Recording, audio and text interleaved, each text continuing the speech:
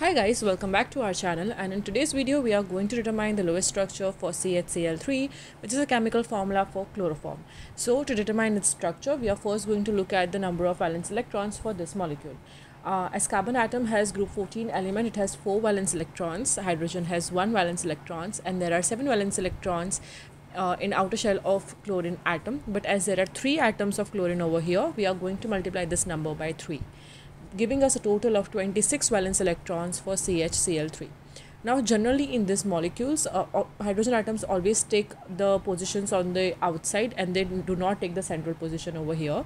And as carbon is less electronegative than the chlorine atoms, carbon will take the central position and chlorine atoms will be arranged around it like this. Okay, so now this is the arrangement of the atoms, and now we can move forward by looking at the formation of bonds over here. Now to form a bond, we are going to place a pair of valence electrons between carbon and its neighboring atom. So here we are going to place 2, 2, 2 and 2. In total we have used up 8 valence electrons out of 26, and now we are left with 18 more valence electrons. So what we are going to do is we are going to complete the octets of atoms over here.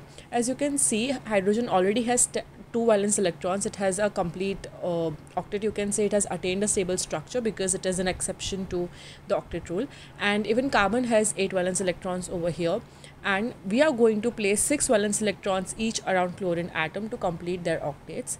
Doing that, you have used up 26 valence electrons, and all the atoms in this molecule have complete octets, as carbon has 8 valence electrons, each chlorine atom has 8 valence electrons, and hydrogen has 2 valence electrons. So this is the Lewis structure for chloroform. And for more such videos on Lewis structure, molecular geometry, polarity of the molecules, make sure to subscribe to our channel, and thank you for watching.